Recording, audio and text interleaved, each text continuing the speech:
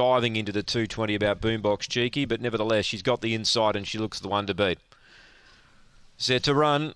Race number 9. Green lights on. 220, the red, Boombox Cheeky. They're set.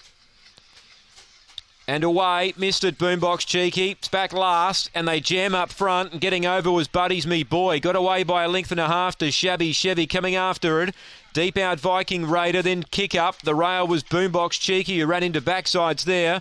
And Hayride Hewitt last, well, taking over Shabby Chevy. Got away by 2, running deep. Kick up runs on with Viking Raider, but Shabby Chevy defeats Kick Up and Viking Raider. Then Boombox Cheeky, you never wanted to be on her after she missed the kick.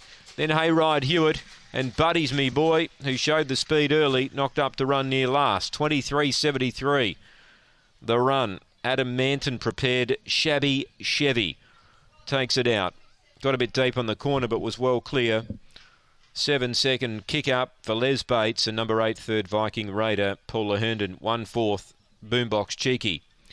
9:07 the early sectional. 23.73 the overall time. It's a new PB for her. Shabby Chevy taking it out, and the time 23.73. So run home 14.66. 2:781 after race 9. There's one to come. Race 10's up next.